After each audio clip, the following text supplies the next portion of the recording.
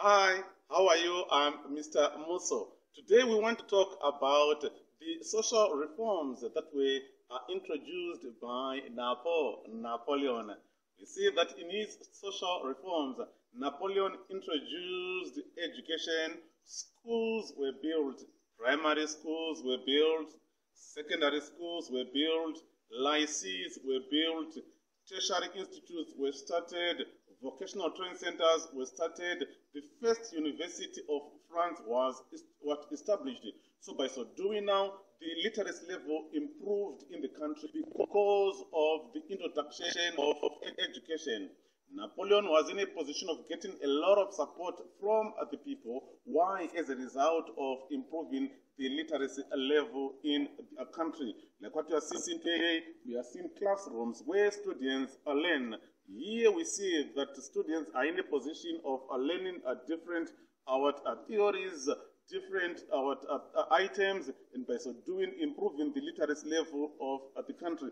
This was similar to what was done by Napoleon. But however, in his domestic policies, we see that there were elements of despotism.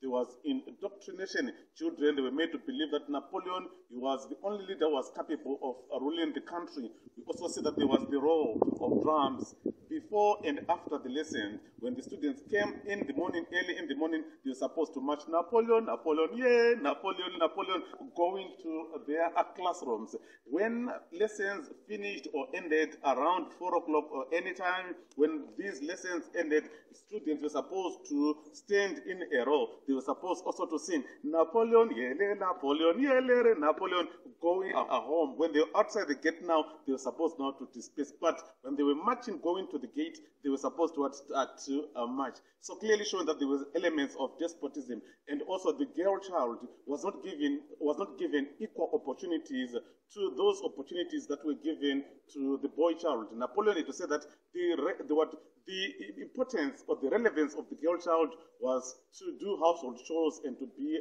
children. That showed that Napoleon, he was a child of the French Revolution to a lesser extent. So that is what we have on Napoleon's domestic policies in reference to social activities, social reforms. Thank you so much. I'm Mr. Muso.